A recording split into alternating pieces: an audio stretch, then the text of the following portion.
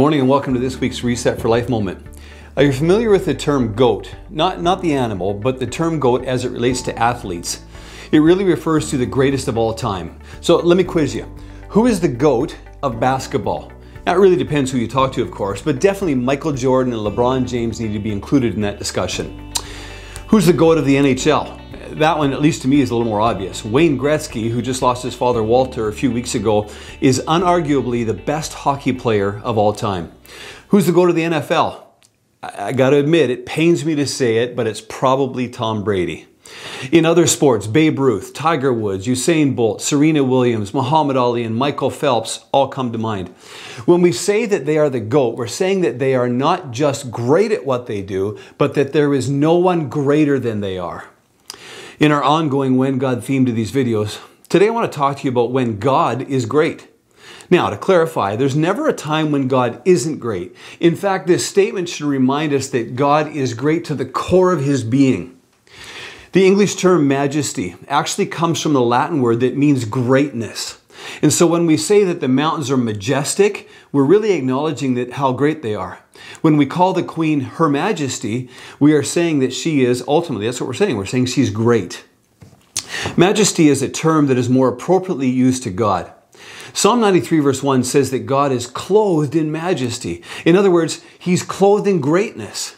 Two times in the book of Hebrews, in chapter 1 verse 3 and in chapter 8 verse 1, it says that Christ sat down at the place of honor at the right hand of the majesty, or at the right hand of the majestic God. You know, the Bible also teaches us that God is very personal, that He's very gentle and patient, that He's sympathetic, that He's tender and loving towards humanity. Yet we should not lose sight of the fact that in the midst of all of these perhaps very human qualities, God is also still great. Though He is personal like us, He is great, which is very much unlike us. We're not eternal, we're not all powerful, we're not all knowing, and we're not all present. Only God is. And His wisdom is unexhausted. His presence is unhindered. His power is unlimited. He is God who has made something out of nothing. God who literally spoke the worlds into existence. God who pronounces judgment justly, who loves completely, who forgives amazingly, and who plans perfectly. God is great because He's not limited by anything. Nothing, the Bible says in Luke 1:37, is impossible for God. Now that doesn't mean that God does everything that we want Him to do. It simply means that He is great in all that He does and in all that He is. And so the only natural response when we truly begin to see God for who He truly is that we should respond to that greatness with our worship. You know, when the term majesty is used of God, it's not just a declaration of His greatness, but it's also a call for us to worship. In Psalm 48 verse 1, it reminds us both of the greatness of God and that He is worthy of our praise. Psalm 95 verses 3 and 6 acknowledges that God is a great God, and as a result, the author then calls us to worship Him. As humans, we tend to worship things that are above us, not things that are below us. And that innate quality is put there by God so that we will long to worship Him, who is the greatest being ever. He is the GOAT, if you will, of everything.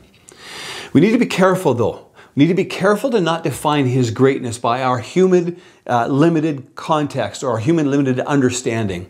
If we assume that God is great, just like our favorite basketball player is, or our favorite team is great, then we actually limit God. We make Him smaller. If we assume that God is great compared to our own human abilities, again, we limit God. We need to be careful that though we don't have, we need to be careful that we don't have small thoughts about God. We need to be careful that we don't understand Him solely based on our small ideas about Him.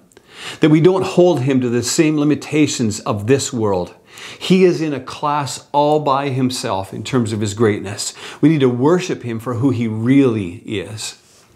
If you want to know more or read more about the greatness of God, I'd encourage you to go to Isaiah chapter 40, verses 12 to 31. It's really an incredible commentary on how great God is. In this section, God reminds us in verse 28 that He is an eternal God, that He is the creator of the whole earth, that He never grows weary or weak, and that no one can measure to the depths of His understanding. Now, this may seem arrogant to you, but can I remind you that confidence and truth do not necessarily equal arrogance? God is simply stating a fact here. So before you limit God by your understanding of Him according to human limitations, take some time to read about who God really is. He is majestic and He is holy, and He's definitely worthy of our praise. That's my Reset for Life word for today. God bless.